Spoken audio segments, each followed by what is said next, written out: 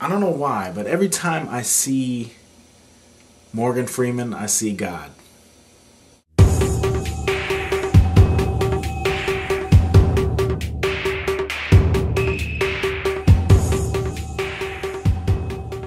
Just watched 10 Items or Less. It's a movie starring Morgan Freeman and Vega. Paz. Whew. This movie has great dialogue in it. It's a movie about an actor who has been retired for a while and he's thinking about doing this movie. So he goes to research. He ends up at this grocery store where he meets this outspoken, fiery woman, and he's just fascinated with her. And after he meets her, they start to share their stories. It's a real entertaining film. I know I say that a lot about the movies I watch, but it's true. It was a great movie to watch. The movie really didn't have any major things happen. Paz Vega's character wanted to get out of the job she was at. Morgan Freeman's character kind of motivated her to do so. It takes you on a journey of those two together as they get ready for this interview that Paz Vega's character has.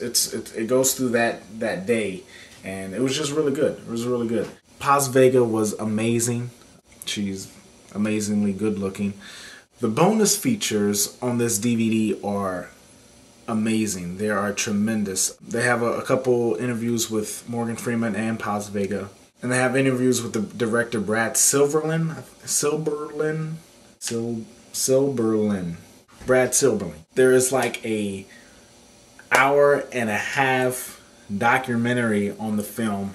Just takes you through the whole shooting. They actually shot this movie in 15 days, which is crazy. But that's what I'm talking. I mean, the bonus features is what you look for in a DVD.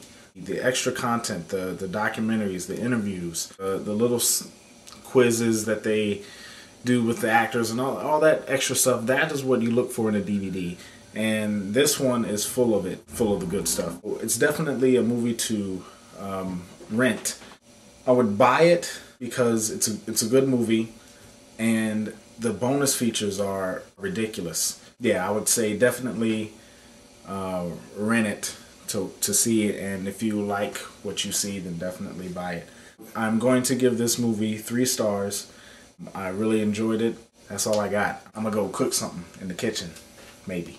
Nah, it's 10 o'clock, so I'm not. I just ate.